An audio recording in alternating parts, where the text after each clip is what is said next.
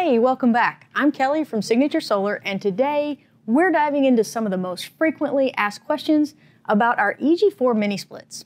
Whether you're interested in our electric-only or hybrid solar models, we've got answers that will help you make the best decision for your cooling and heating needs.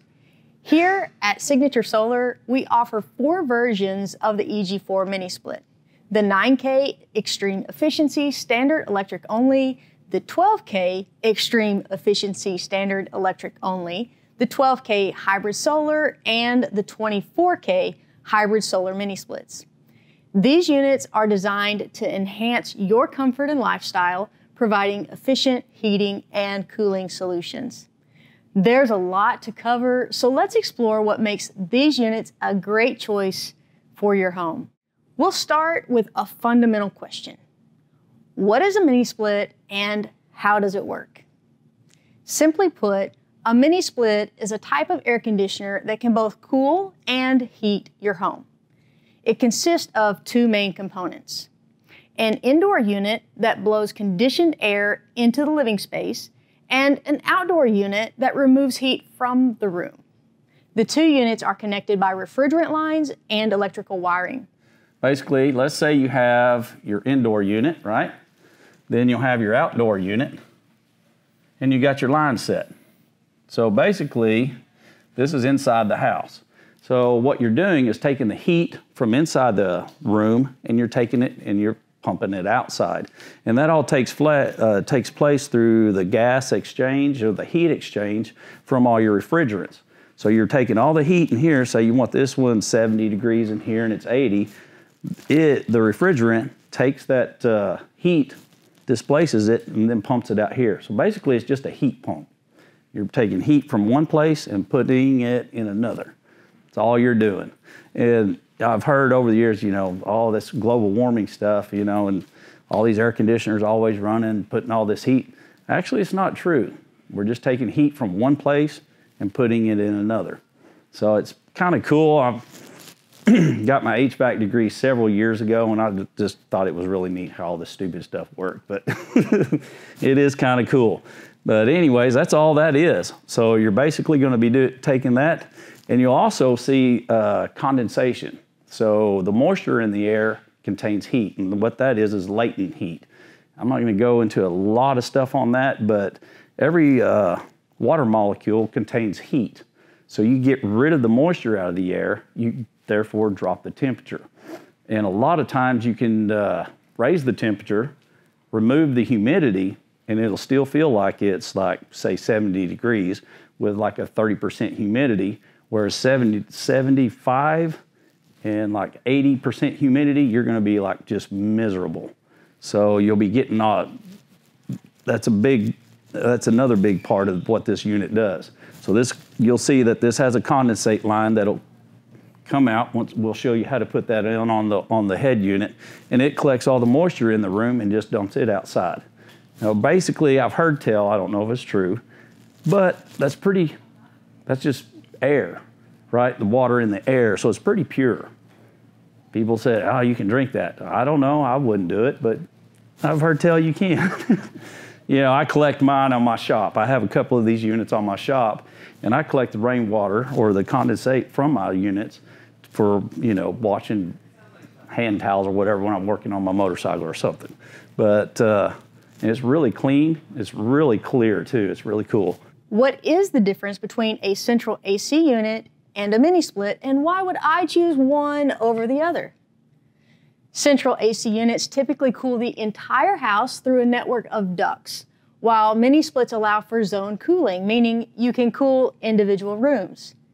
Mini splits are a more versatile, easier to install, and often more energy efficient, making them a great choice for homes without existing ductwork or for targeted cooling. Next up, do mini splits use a lot of electricity for heat? Not really. Mini splits use the same amount of energy to heat as they do to cool, thanks to their efficient heat pump technology. Unlike traditional systems, mini splits don't rely on electric heat strips, which are known to consume a lot of electricity. Instead, they transfer heat, making them much more energy efficient.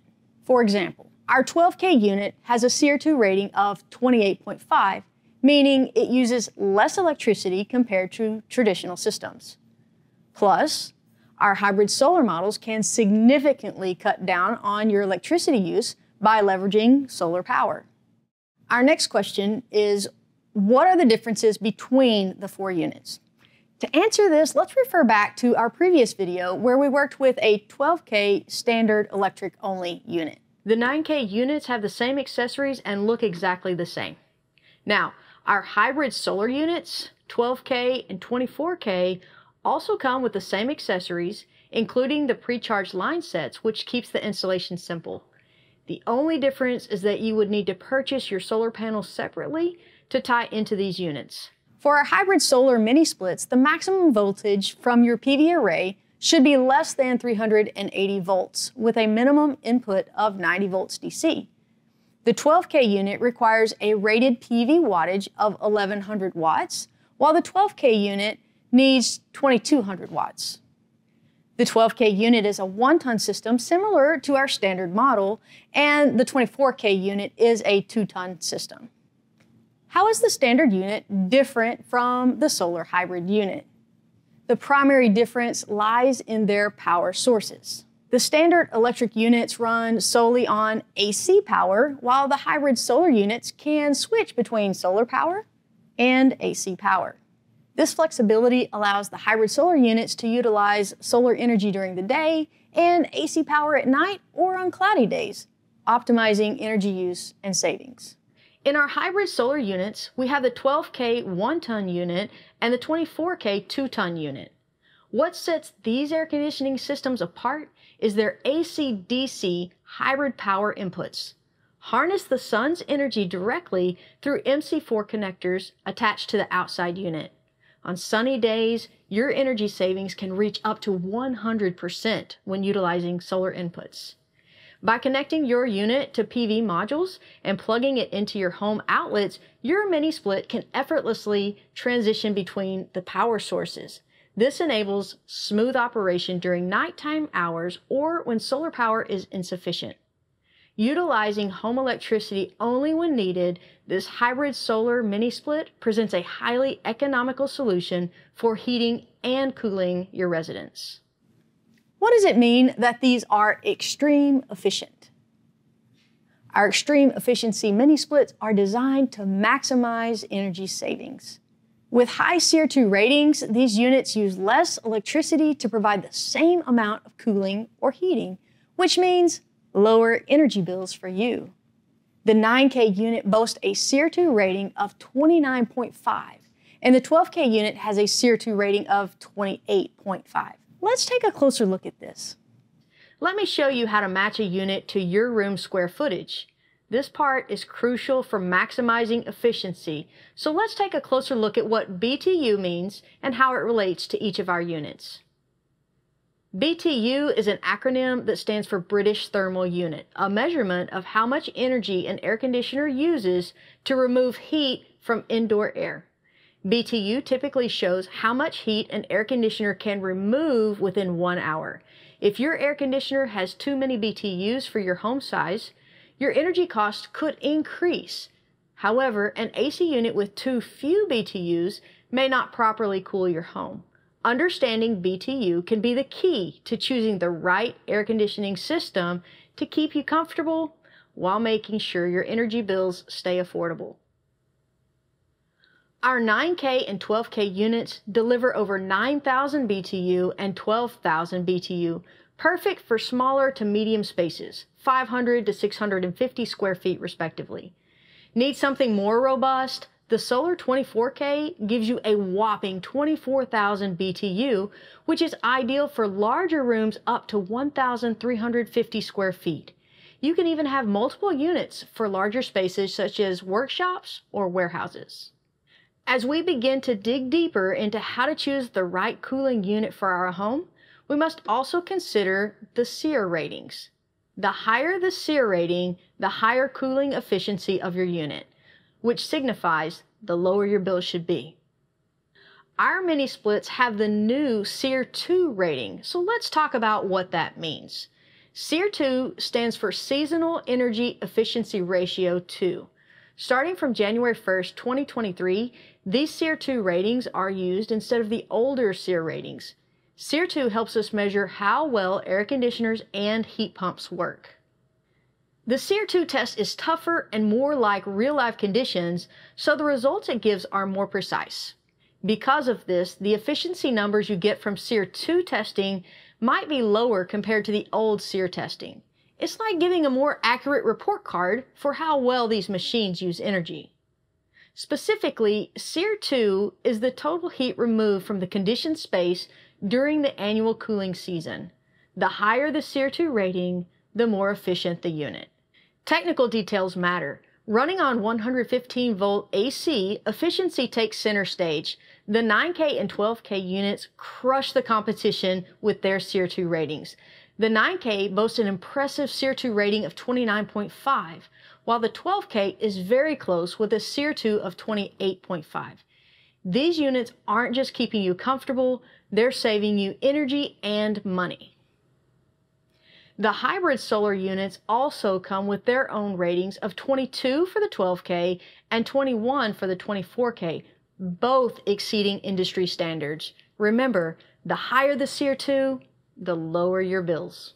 So, to summarize, the key differences are in their BTU ratings, power sources, and energy efficiency. The standard units are electric only, while the hybrid units can switch between solar and AC power, offering greater flexibility and potential energy savings. So, to choose the right unit, first determine the size of the space you want to cool or heat. For smaller spaces up to 500 square feet, the 9K unit is ideal. For medium spaces up to 650 square feet, go for the 12K unit. And for larger spaces up to 1,350 square feet, the 24K unit will be your best bet. Remember, choosing the right size ensures maximum efficiency and comfort. Our final question is one we hear a lot. How many solar panels do I need for a 12,000 BTU mini split? Great question. For a 12K hybrid solar mini split, you'll need about 4 to 6 solar panels depending on their wattage. Typically, panels rated at 300 to 350 watts each will suffice. This ensures your unit can run efficiently using solar power during the day. Similarly, for the 24K unit, you'll typically need about 8 to 10 solar panels with the same 300 to 350 wattage rating. This, of course, is a broad statement. All PV modules have different ratings and specifications. Make sure to match your modules according to the PV input ratings, according to the specific unit specs listed on the spec sheet. Now let's talk a bit about the refrigerants used in our current EG4 mini splits. Our units use R410A, which replaced the older R22 refrigerant. R22 was phased out because it contained chlorine, which depletes the ozone layer. R410A was developed as a chlorine-free option, more environmental friendly alternative to R22, and offers better efficiency. To give us more insight into the refrigerant background and what our current units use today, here's Mike to tell us all about it. You hear so many different rumors about, oh, we got global warming going on because all these air conditioners are pumping all this heat into the atmosphere, which is not true.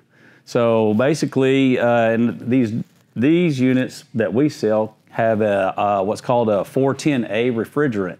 So this is going to be phased out by the end of 2024. The EPA is, January 2025. What's happening there is they're doing away with a lot of global warming refrigerants. So they adopted the Montreal Protocol back in 1995, and it's an agreement to get rid of certain refrigerants. Now, a bunch of the refrigerants back then contained chlorine. One chlorine atom can destroy 100,000 ozone atoms in the atmosphere. So hence we've got the the loss, crop loss, and everything else. We're not blocking the UV rays because we got a hole in the ozone, and it's been tied to the chlorine. that's in refrigerants. So they're doing away with those. Those are HCFCs, I believe, and CFCs. And then we got the HFCs, which is this one, has a GWP, which is a global warming potential. So it's better on the environment, but it produces carbon monoxide. So when it's released into the into the atmosphere. So just want to give a little background on that. Wikipedia is really good. It's pretty good on some of this stuff. You know, I could have wrote all this, but I was like, hey, this works.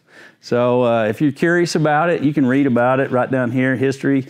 The Montreal Protocol there, you know, depleting the ozone and all that stuff is not good. It's not a good thing. You get skin cancer, crop loss is happening. Marine biology has actually decreased it too because of the depletion of the ozone, which is taking place from a lot of these refrigerants that were way back in the 70s and so forth. One of the standout features and benefits of our mini splits is the Quick Connect pre-charge line sets. This innovation minimizes refrigerant release during installation, adhering to EPA regulations on de minimis release, and ensures that you don't need a licensed HVAC technician to install the line set.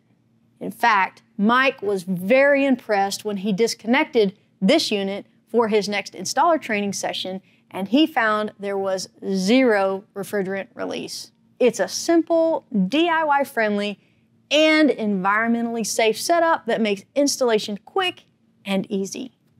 Now, let's walk through the basic installation process to show you just how simple it is. We'll start with the indoor unit. Remember, our goal is to make this as straightforward as possible so you can get your unit up and running in no time. We'll highlight some key steps and parts here, but if you want to see the installation in more detail, check out our previous installation video linked in the description. First, gather your tools. You'll find a list of almost everything you'll need on page 7 of the manual. Additionally, be sure to get a torque wrench, which isn't on the list, but is necessary to ensure your system operates efficiently and remains leak-free. Begin by selecting a suitable location for the indoor unit. It should offer excellent airflow, easy access for drainage, be at least 3 feet away from other electronic devices, and be able to support the weight of the unit. Next, attach the mounting plate to the wall. EG4 has now made this easier than ever. Besides including everything you need for your install to make this as simple as possible, they now even include a mounting template for placing your bracket. The only thing you need to do is consider your clearance. Make sure it's at least 15 centimeters from the ceiling and allows for 12 centimeters clearance on each side. Use a level to ensure it's perfectly horizontal before drilling your pilot holes and securing the plate with screws. You might wonder why the template has so many places to drill holes and wonder, do I need to use all of these? Mike answers this question for us. Oh. So you've got different placements. You've got all these different hole patterns right here. Let's say your stud lands right here, okay? Or your stud line's right here. You know, you've got different anchor points that you can choose from to try and anchor this thing to a wall stud. So, yes. Does that make sense? Yeah, so it doesn't matter. Yeah, it really doesn't matter. And, you know, you've got all these to choose from. That thing only weighs, what, 15, 20 pounds? It's so light. Once the mounting plate is secured, drill the wall hole for the connective piping. When you do these, you want to try and go at an angle. And it's kind of hard to do because you think about it, look how thick. This wall, this is typically how thick a wall is in a house, you know. So it's going to be kind of hard to get, you know, your first one can get through, and drilling the hole at an angle, all this stuff is pointing downhill outside the building. So that's going to help get rid of any moisture that does collect on here and shoot it out. The next step is to prepare all of our piping and hoses to be fed through the hole in the wall. Mike has some important tips that we should pay attention to for this part of the installation. It kind of makes everybody nervous because these line sets, they are copper. You can see them in here, and you can kink these. So putting these, you got to do it in such a manner that you're very careful. So basically, we're just going to just kind of work them really slow Just real easy so we don't kink them. Watch this, watch me do it. You want to get them straight out, just like so. Okay? Are they repairable if you kink them? No. There is no replacements, there is no nothing. So at this point, and another thing we're going to also do is we're going to move this drain line from over here to over here. You'll look down in here, you'll see this little cork right down in here. Everybody go look at the cork. So you got a little cork right here.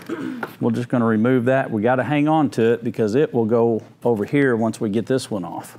What happens if we don't reinstall the cork, Mike? Then we're going to have water in the wall. Very cool. Yes, we'll have water draining down our wall. We'll get mold. We'll get all that good stuff. So hang on to your little stopper. And then we're going to remove this dude over here. I've got to get my glasses on, actually, so I can see. There we go. That's much better. If you look in here, there's a little clip that clamps this on. And see right there is clipped onto you'll twist that dude a little bit and unlock it off of there. Then work that off. You can see how that clip is on there. There's a little stub right there on the side. I see the clip, Mike. Yep. Wow. Reinsert. Where are we inserting it to, Mike? On the other drain line, we just removed the clip, the plug from. It's a spring clamp is all it is, and then it's got an extra hook that hooks around a stub on this drain shaft right here, drain tube, excuse me, and it just locks it in there and keeps you from being able to pull that thing out when you're putting it on. And then we'll just put this dude right back in on this side, working it in very careful. You don't want to poke a hole in it because you'll have a leak, and you don't want that at all. Little patience, get that thing in there. And this is a friction fit, so it's rubber. It won't come out if you get it all the way in there properly, so you don't have to put any sealant on it or anything like that. A lot of times people will put sealant on, say, these threads right here. That's a big no-no. I've seen a bunch of our units come back and they all leaked, okay? People went, oh, threads. They'll put Teflon tape on there. They'll put some kind of thread sealant on there. That's a big no-no for refrigerant lines. That stuff reacts with the refrigerant, could cause this stuff to corrode. Then you got a leak. These have an O-ring system that's specially designed to handle the different chemicals and all the properties in your refrigerants. The next step is to open the wire box cover on the front of the indoor unit and connect the signal cable. This is as easy as matching colors and numbers. So the wire's got to feed in from underneath here. Everything is numbered, 1, 2, 3, and if you look on your wires, they're all numbered. So it's literally 1, 2, and 3. Easy peasy. Easy peasy. We'll connect those to the corresponding screws labeled 1, 2, 3, and ground. Make sure they're all snugly secured. And then we'll take our ground. Okay, just give those a little tug to make sure that they're all really secure. We've got our brown wire going to our number 1 terminal, our blue wire, which is also labeled number 2, going to the number 2 terminal. Our black wire, which is labeled number 3, is going to our number 3 terminal, and our green-yellow wire going to our ground lug. We'll go ahead and replace our wire clamp. And now we can replace our terminal cover. Time to bundle the refrigerant piping, drain hose, and signal cable together to pass through the wall hole and mount the unit on the bracket. We'll tape all this together. Perfect. This one will end up coming off, but it'll be okay. We can take it off once it's through the wall, just to help guide us. Slow and easy. All right, that's everything coming through. Lift up. Yep. That's it. Push it on. The line set holding it. There you go. Yeah, the line set's just holding it. There. That's it. Now we'll just dismantle all this, get this tape off of here, because what we're going to do now is we're going to have to work these down, and once again, without kinking them.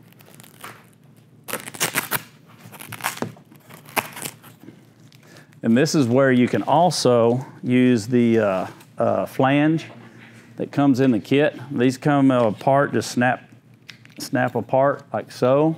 And you can actually, you can see how that goes on there. You fit them in there and just snap back together. And that gives you a clean, kind of cleans up your hole, makes it a lot nicer. And then this is also, once you get these bent down into position, you can take your putty and fill in all around there and fill in any gaps to keep any critters out of your wall and so forth. Now let's move on to the outdoor unit. Make sure and choose a location with good air circulation, protection from the elements, and space for the unit to operate efficiently. It can be mounted on the ground or on a bracket.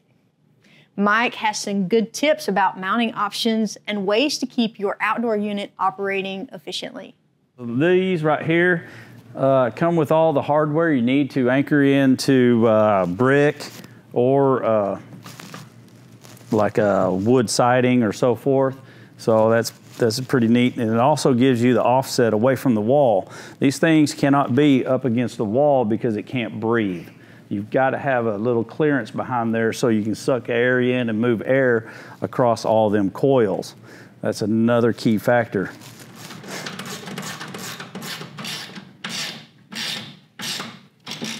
This is your outdoor unit, so if you do notice a lot of vibration in this, you could have a mud dauber nest build up on the fan blade. Let's say you got a bunch of little kids around that like to poke stuff with sticks. That's running, they stick a stick in there or anything, could bust the fan blade, causing it to be off balance, and you'll get a lot of vibration out of this unit when that happens.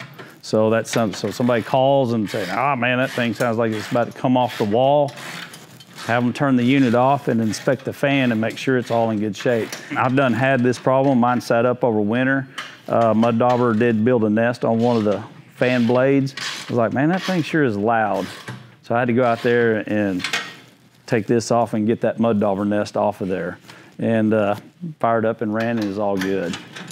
If you ever noticed your air conditioner unit, people that have dogs, you go out there and you'll see these coils all eat up. That's from your pet relieving itself. I don't know how to put that any nicer, but they have a tendency to, and this is aluminum, and it will get eat up by that. And that's, yeah, it's not very good. So if you can get these things up where they can't get to them, that's even better.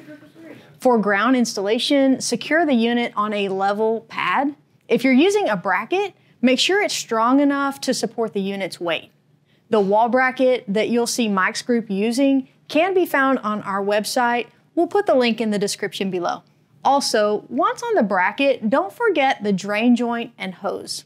Next, connect the power supply and signal cables to the outdoor unit. Be sure to check the manual for the recommended wire size and breaker specifications to follow proper and safe installation guidelines. Now it's time to connect the refrigerant piping. The quick connect tubing ensures leak-free connections. Carefully bend the tubing to avoid kinks and connect the pipes to both the indoor and outdoor units. Finally, open the valve on the outdoor unit to release the refrigerant and check for leaks. So what'll happen is that if that doesn't seat good, you could get some leakage there. So you back seat it. Ready? Hold on to it. No. Yeah, just hold on. Go a little bit more. There you go. That's all you got to do. Okay? Not that much. We'll put these on. These really need to be torqued on, or not necessarily torqued on, but they do need to be snug, because this is another leak prevention area right here where you could possibly have a leak. If these are on there properly and snug, then that should eliminate any possible leaks of that valve not being back seated properly. You're getting so close to having a running unit. If you have a hybrid solar unit, You will find a couple of PV wires with MC4 connectors inside your outdoor wiring box. These connectors are designed to make the connection between your solar panels and the unit straightforward and reliable. These wires would have been found neatly coiled up inside your unit. You would just need to pull them out of the wire box to prepare to connect to your array. So simple. These PV wires are equipped with MC4 connectors, which are standard in the solar industry for simple and dependable connections. To connect your PV array to the unit, simply match the positive and negative MC4 connectors from your solar panels to those on the unit's PV wires. Once connected, make sure the connections are secure. The MC4 connectors will click into place, forming a tight seal that prevents moisture and dust from entering. With these connections made, your hybrid solar unit is ready to harness the sun's energy, maximizing efficiency and saving you money on electricity bills. To see more detailed steps on the installation process, check out our full installation video linked in the description. Thank you for joining us today. Don't forget to subscribe and leave a comment if you found this video helpful or have any questions. Explore more on our website at signaturesolar.com and let us help you find the perfect mini split or mini split kit for your needs. I'm Kelly with Signature Solar, where we believe that solar is for everyone. We'll see you next time.